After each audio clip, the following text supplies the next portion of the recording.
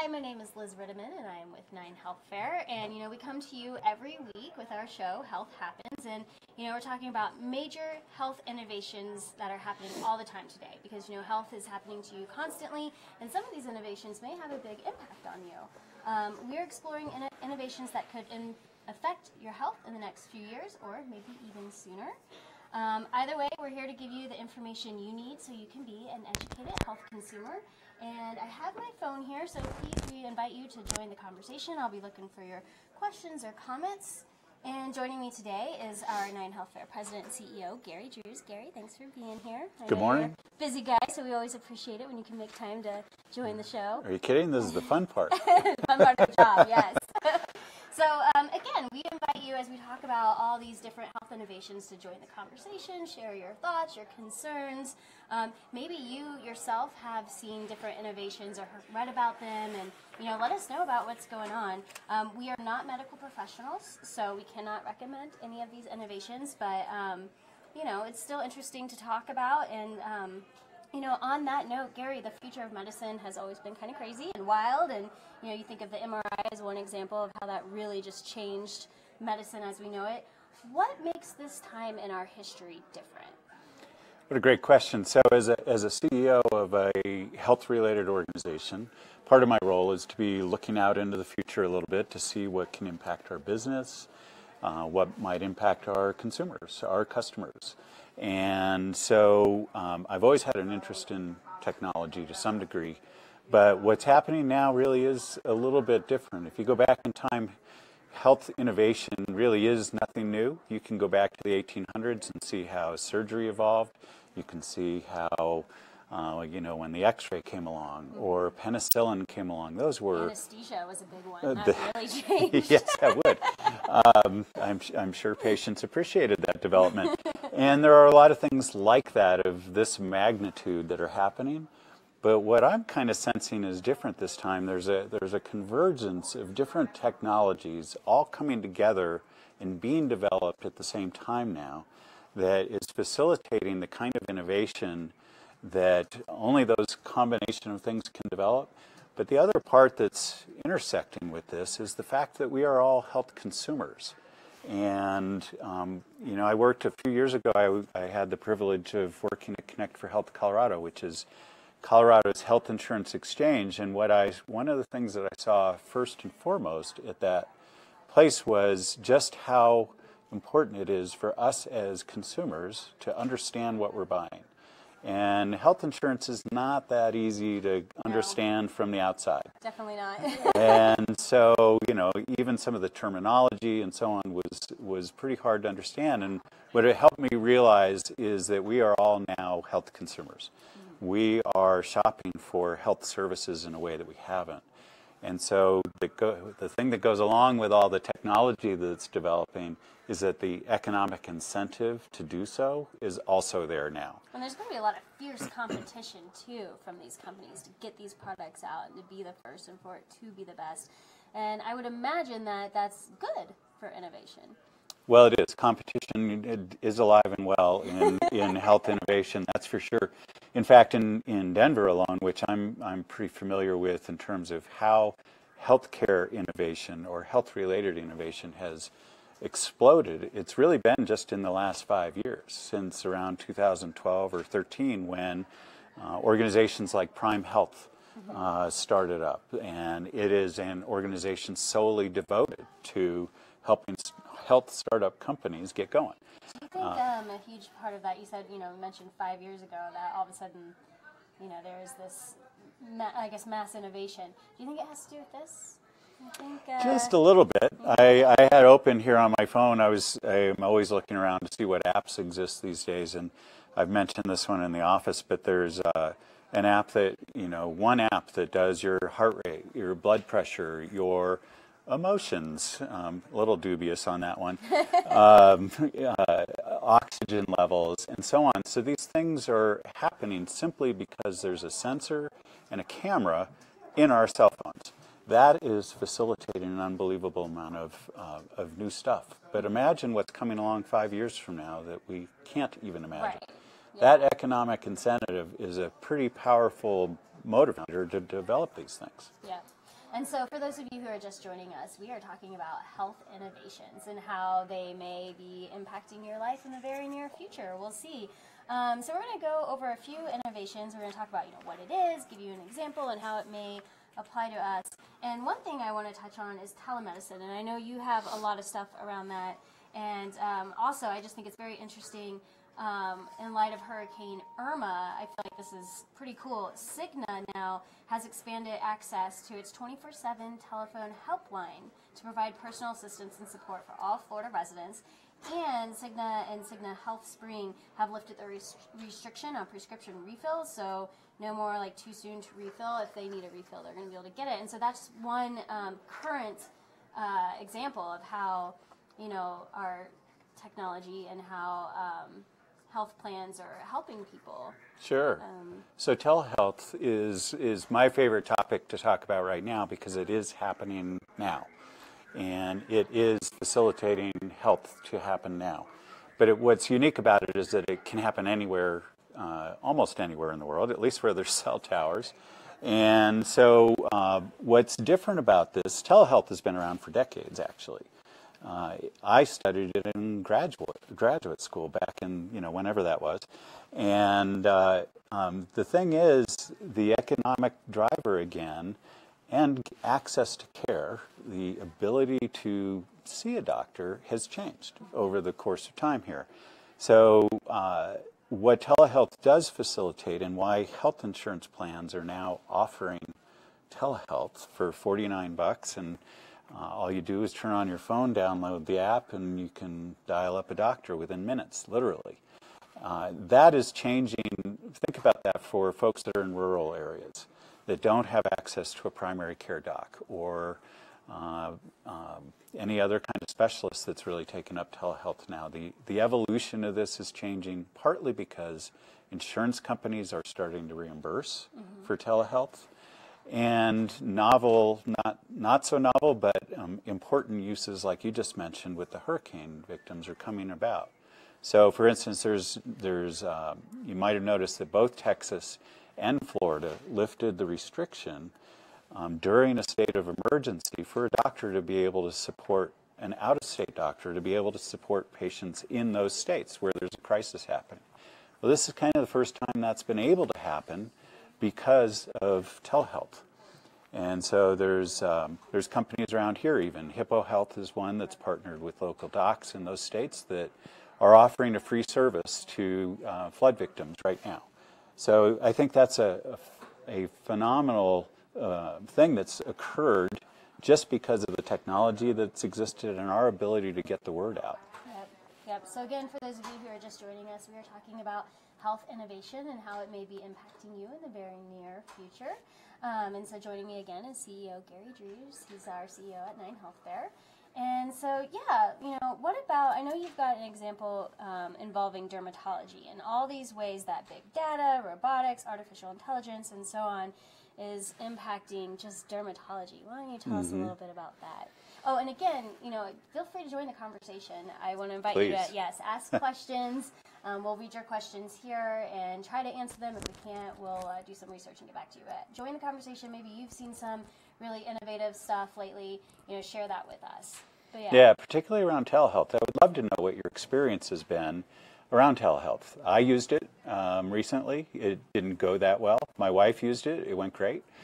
Sometimes I think it depends on all of us figuring out what does work with these new technologies. And so absolutely, there's so many different aspects. You listed off a number of technologies that are all emerging. There happen to be 9, which is convenient because we are at Channel 9 right now, and we are called 9 Health and so on. So, but yeah, let's list these off for a minute because they are big terms, and some of them you might have heard of, some of them you've been hearing about for decades, such as robotics. But big data, for instance, is a new thing and has come about and has allowed things like artificial intelligence to emerge. And one of the ones that I'm really interested in around dermatology is this idea of artificial intelligence. So there's a research study going on at Stanford right now that has developed a database of images, skin images of different kinds. And there's literally over 100,000, probably a couple 100,000 now, images that the computer can look at and determine, because there's such volume of data, determine which ones actually are cancerous and which ones are not. And so they've been running tests on this at Stanford and determined that it has about a 96% accuracy rate. For some of the tests they've been running. Now, of course, this is research and it's in progress, but what it's showing is that eventually the ability of that kind of a tool to show up on our smartphones and us do our own skin screening and then utilize the expert physician to help us figure out what to do. So the diagnosis part is coming through more and more on technologies. And that's going to push the physicians in this case to work at a higher level to help us now know what to do with this diagnosis. Yes, yes. That's really exciting stuff. I mean, it's in a way, I view it as, oh, you know, I can be a little more in control of my health. Yes. I like that. Well, you can. There are tools coming about wildly fast. Yes, I like it. So let's talk about a couple others. Yeah, definitely. I know we did some research and we have a ton of examples here. And one that I found very interesting is about 3D printing. And, you know, we hear about 3D printing from time to time. And this one is a 3D printed tibia saves man's leg from amputation. This was in Australia. And it's believed to be the first of its kind. He had, I hope I'm pronouncing this right, osteomyelitis, but it's a disease typically caused by bacteria, and it infected all of his tibia. And they were able to save his leg because of this 3D printed tibia. That's right.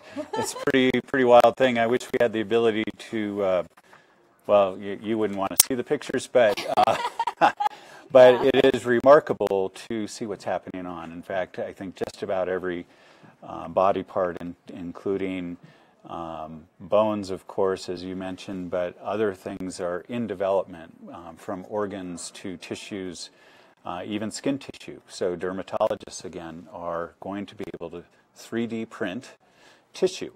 And so what's fascinating about this story from Australia, it was I believe, a university that was pulling together this research and wrote a short paper of it. In fact, it showed up yesterday. They're from Queensland, Australia, and they had the body part printed in another country, sending digitally the information.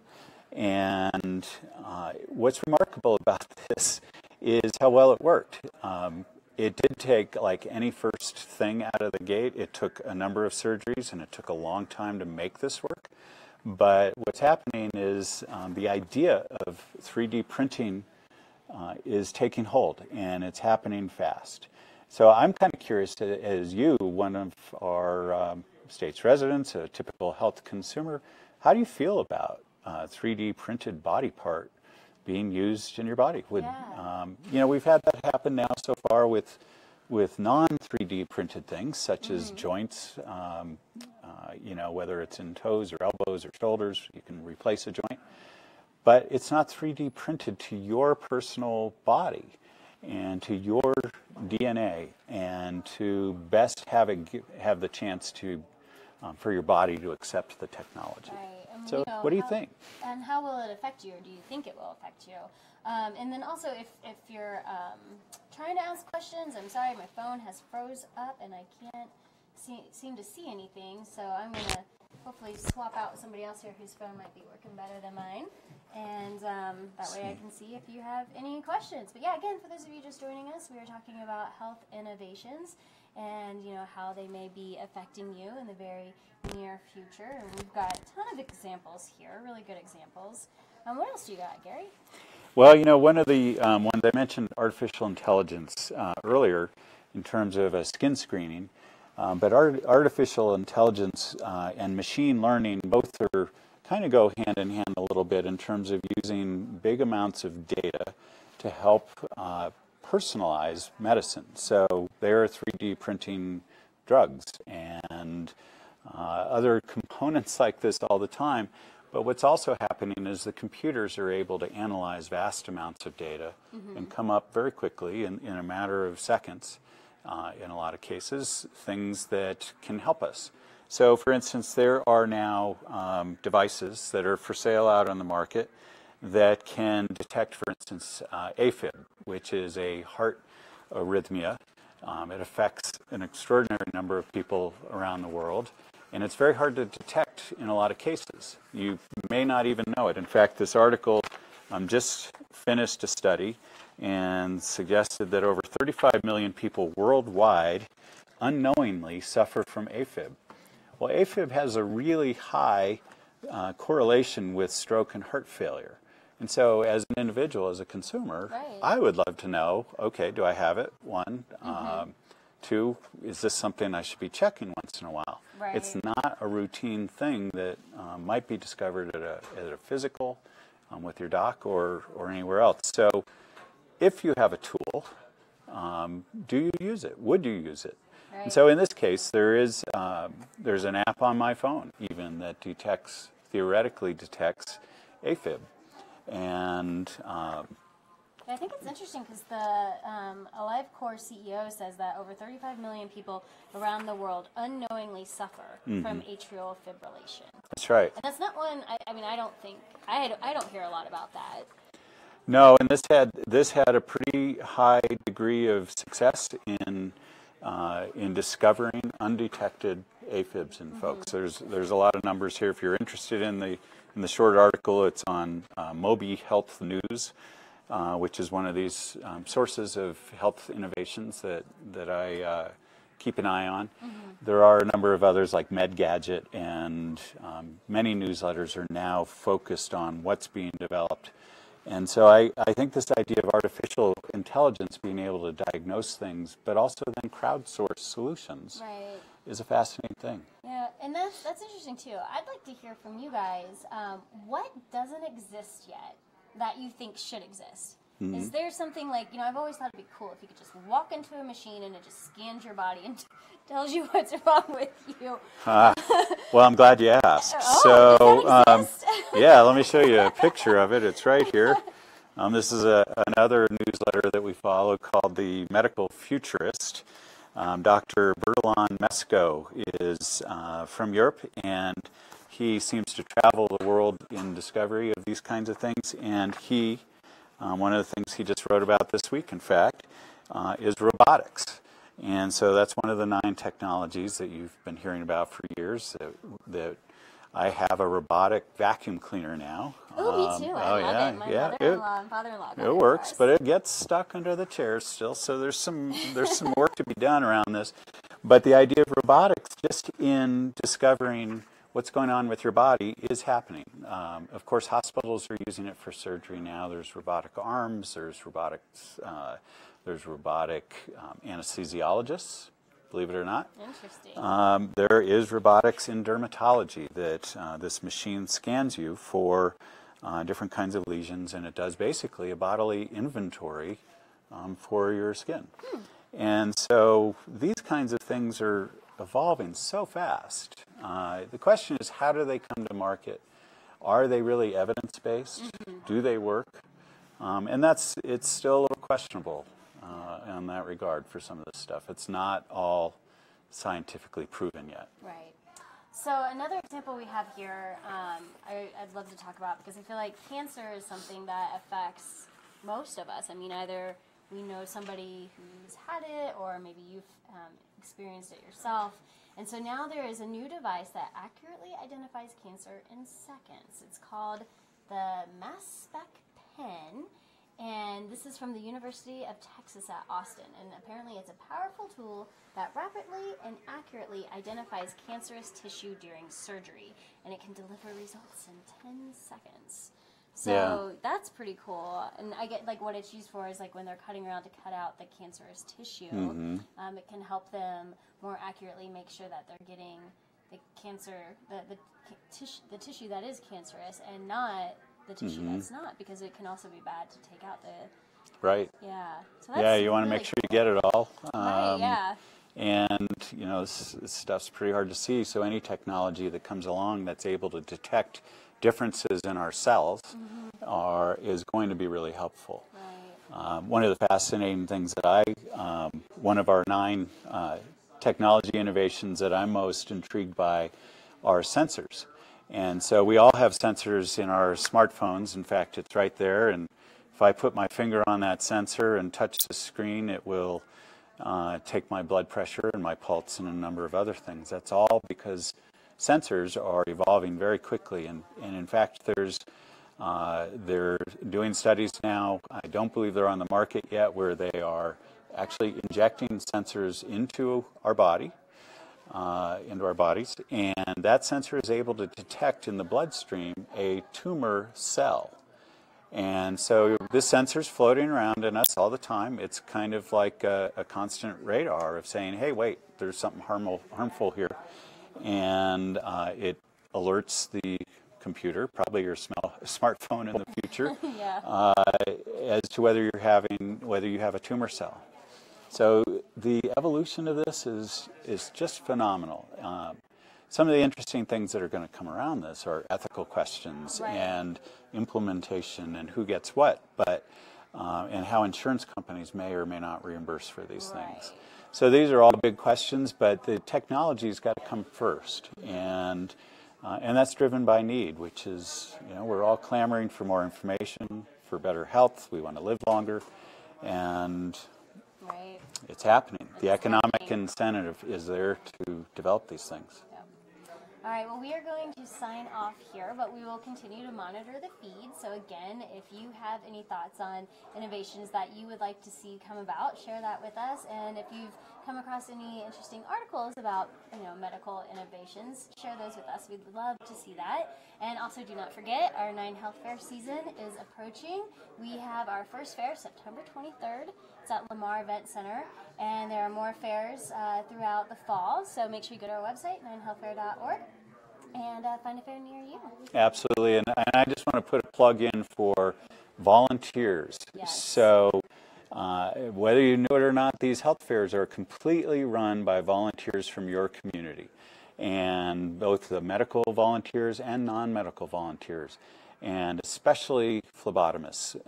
They really are the source of the information for what goes on at a health fair. So we need all 3 kinds of volunteers at every fair. So we want to rally folks to come out and serve your community, help folks know their health, help them be able to start owning it, like we're talking about every week here on this show. And in advance, thanks for even thinking about volunteering. It all comes back to us as a community helping each other out. Yes, We appreciate it. Absolutely. Thank you so much. We'll see you soon.